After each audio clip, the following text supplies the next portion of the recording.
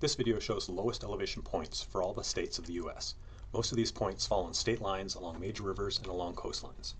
Going from highest to lowest, we start with number 50, Colorado, the Aracari River. This is so high that the highest point of 18 other states is below this state's low point. Number 49, Wyoming, the Belle Fourche River. 48, New Mexico, Red Bluff Reservoir. Most of this reservoir lies in Texas. The head of this reservoir is the lowest point in New Mexico. 47, Beaver Dam Wash. Number 46, Kootenai River.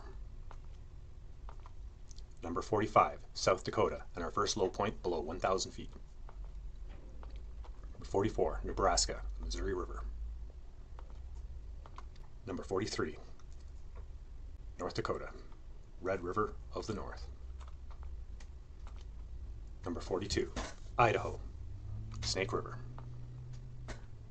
Number 41, Kansas, the Verdigris River. Number 40, Minnesota. So this is the first of 3 state low points that fall along shorelines of Great Lakes. So really the entire shoreline of Lake Superior along Minnesota would count as a low point for this state.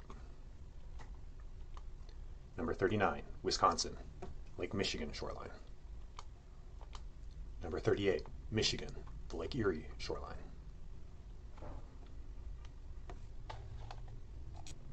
Number 37, Iowa, the Mississippi River.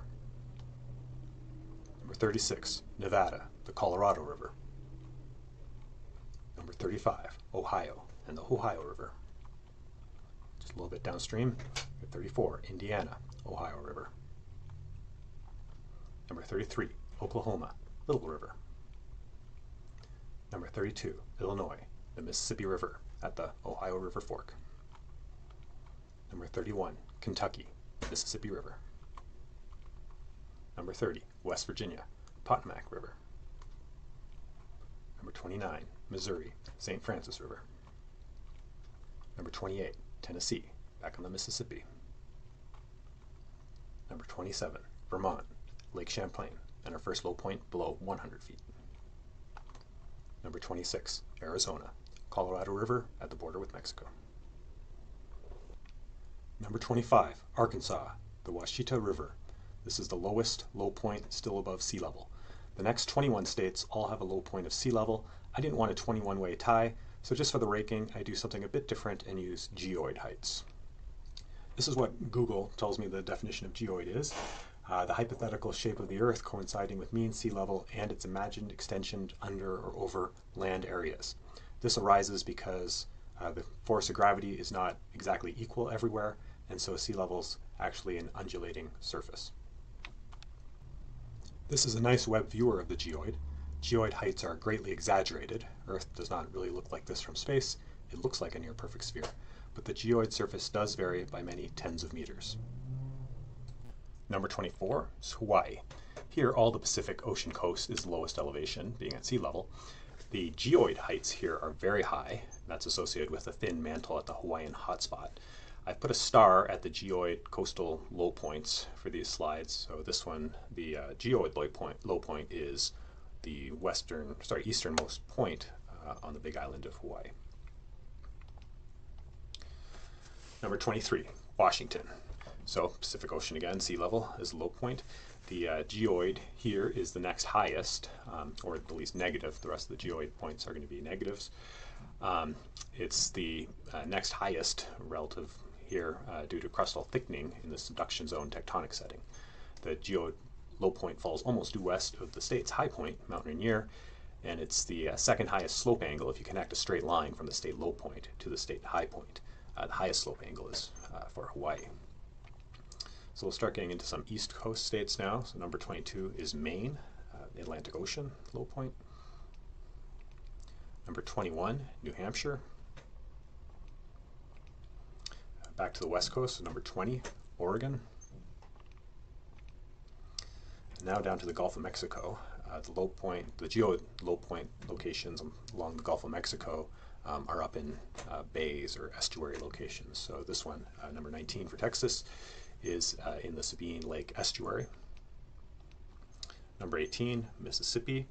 Here we are in the Back Bay of Biloxi for the geoid low point. Number 17, Alabama, with the geoid low point up in Grand Bay. Now Florida, number 16, the geoid low points near a town called Palm Coast. Number 15, Massachusetts. Number 14 is Rhode Island. Number 13, Connecticut, the low point on Long Island Sound. Number 12, Georgia. Number 11, New York.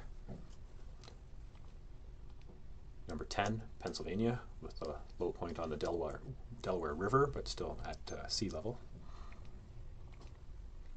Number 9, South Carolina. Number 8, New Jersey. Number 7 is Delaware. Number 6, Maryland, in this impressive lagoon and barrier island system. Number 5 is Virginia. Number 4, North Carolina, the lowest of these coastal sea point geoid points near where the continental shelf is thinnest along the eastern passive margin. Now the next 3 are very special low points that actually fall below sea level. Number 3 is Alaska, an interesting remote lake feature in the periglacial terrain of eastern Alaska on the Yukon River Delta, 4 feet below sea level. Number 2, Louisiana, in New Orleans, a historic city setting that is highly susceptible to flooding, especially during hurricane storm surges, 8 feet below sea level.